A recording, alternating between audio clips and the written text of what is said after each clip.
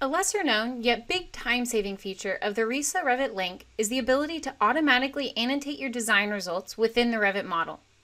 By annotating the design results automatically, you're able to mitigate risk by eliminating that human error that comes with tagging the beam sizes and end reactions manually. Here you can see we've got our RISAFloor model. We've already got our design results. We've integrated it with RISA 3D already. So you can already see a summary of our end reactions and our design results here in RISAFloor.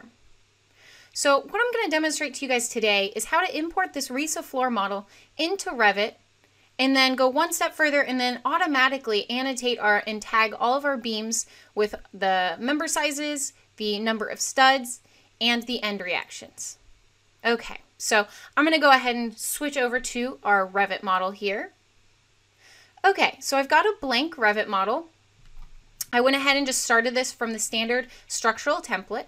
To import my RISA model, all I'm going to do is I'm going to come up to my add-ins tab here, and I'm going to choose the import from RISA option. If you don't have these RISA options available to you on your add-ins tab in Revit, just visit our website, secure.risa.com, and you can download the RISA-Revit link, and you should see these add-ins appear at the top of your Revit screen. So I'm going to go ahead and choose Import from RISA. And then here we're presented with a dialog of all the options that we have when we bring in the import. So we've got an option for where we want the coordinates to be relative to, the x-axis, the import process. So you've got a choice between whether or not we update geometry and sizes. Maybe we only want to update the sizes. Revit levels, so it's going to look at each of the different 4 levels that exist within RISA. And then the elements we want to link with RISA. So the critical ones here, we've got all of those components that you're really able to draw and model within RISA, but the one that we're really interested in today is this beam end reactions. So whenever you're importing a model from RISAFloor that has saved results, you'll want to make sure this beam end reactions option is checked there. There are more options here on the Advanced tab. We're not going to spend too much time digging into these today, but there is further more granularity you can go into if you need to. So I'm going to just stick to that General tab here today. And what we're going to do is I'm actually going to browse for our RISAFloor model here. You do have the option to import both a RISAFloor or a RISA 3D model. Today we're working on a floor model that was integrated with 3D. So I'm just going to go ahead and choose that floor model since it originated in floor there. And then I'm going to go ahead and choose OK. All right, so this is just a single story structure. It's pretty simple, so the import process shouldn't take us too long. What we're actually going to see once this completes is we're going to be presented with a summary of the import data for what the model actually read, and we can understand everything that was imported from RISA. So as that finishes, what we're actually presented with here is a little summary, a RISA-Revit link report that summarizes all of the elements that were brought into the model. So you can see we've got that single diaphragm from Revit Floors, that one story like we mentioned. We've got beams and columns, and then we have our material type. So I'm going to go ahead and just choose OK. Typically, if there was an error in our log, we would have seen a summary of that in that report right there. Once we import, we're actually presented with this RISA import summary. So right now we can see everything in my model is kind of tinted that color green. So that's all these new elements that were brought in. So if we were to round trip and go back and forth between RISA and Revit multiple times, this import summary will change and you'll see different elements highlighted. So if elements get added, those will be highlighted and you'll see those changes get highlighted whenever you decide to go back and forth. What I'm going to do is I'm actually going to switch on over here to our floor level. So we are looking at a plan view of our structure now. So if you recall, we did have a few moment frames in our RISAFloor model. So only a few of these members are going to actually have moment at the ends of their reactions. So if you recall, I believe it was actually, let's see here, I'm going to go through and I'm actually going to select these members here. I believe it was the ones on the end, and so I'm just going through pressing tab and selecting these different beam elements. And then I had a couple frames up there at the top and on the bottom. And so just one more, and I'll select we can see that I've got a summary of those 6 elements selected there.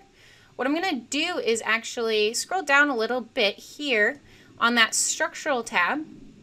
I'm going to change this start and end connection here to be a moment frame. That way we can actually see those moment frames indicated on the plan there. So you can see the moment connection is indicated on plan.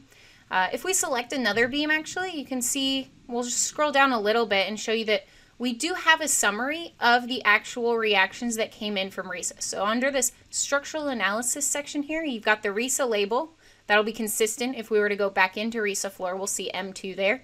And then you've got that start and end reaction.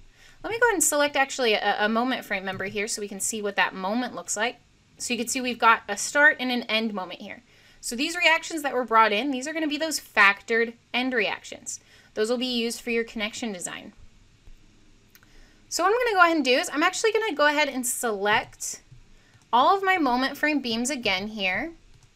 And the reason I'm selecting my moment frame beams specifically is because they're actually going to get a little bit different annotation than what you would get for just the members without moment. So now that I have those selected, I'm going to come up to my annotate tab. And then there's a beam annotations option, so we'll go ahead and select that. So right now, here's where we have the option. This is all selected beams in current plan. So right now I have all my moment frame beams selected in the current plan. So the tags that I set up here are going to be the ones that get indicated on those elements there. So what I'm going to do is I'm going to go ahead and choose first, what do I want the center of my beam on the top to be indicated by? So I'll go ahead and choose these 3 little options here. And then from this drop-down menu, you see we've got a couple different options, but what we need to do is we need to actually load in some of these RISA tags. So I'm going to go ahead and do that. So I'm going to choose load structural framing tag, and then that prompts me to my beam tags. So if it doesn't automatically populate here to your beam tags folder, the way that you'll get there is just going to go through your documents folder, and then to RISA, to your RISA-Revit link for 2020, because that's the Revit version that I'm in. And then open up that beam tags folder, and that'll give you all of those beam tag options from RISA. So here for the center of my beam, I'm actually going to want to just include the beam size. So we'll go with that standard beam size. I'll go ahead and choose OK. And I'll want to make sure that we choose that standard beam size option. And then for the bottom, I'm going to want to actually indicate the camber and the stud count. So if you recall, we had that option here. We've got we'll load that structural framing tab, and you can see the studs and camber option here under our beam tags folder. So I'll go ahead and choose OK. And then let's make sure we get that studs and camber selected. And then we do kind of the similar process here for the remaining. So now we're going to want our shear tag. So if I go ahead and load in our RISA start reactions, that's going to be your shear reactions. And then let's just keep making sure every time you want to make sure you select that. And then this time at the base, let's include our moment. So for our moment frames, we're actually going to want to import the moment. So this time you're going to choose RISA Start Moments, select Open, and then let's make sure we got the moment selected. Okay, and then we're going to mimic that over here on the right-hand side. So on the right-hand side, let's load in just that standard end reaction. So that's going to be our shear reaction. And then just make sure it's selected from the drop down again. And then lastly, let's go ahead and get the member moment at the end reaction. So the RISA end moments. So go ahead and choose open and then select it from the drop down menu. And then we can go ahead and choose OK. And then that automatically populates my member end reaction. So you can see for my W8x31, I've got 42 kip feet and 12 kips of my shear reaction there. Okay, so what I'm going to do now is I'm going to try and go ahead and quickly select my remaining members here. So to do that, I'm going to go ahead and just box around all of my options here.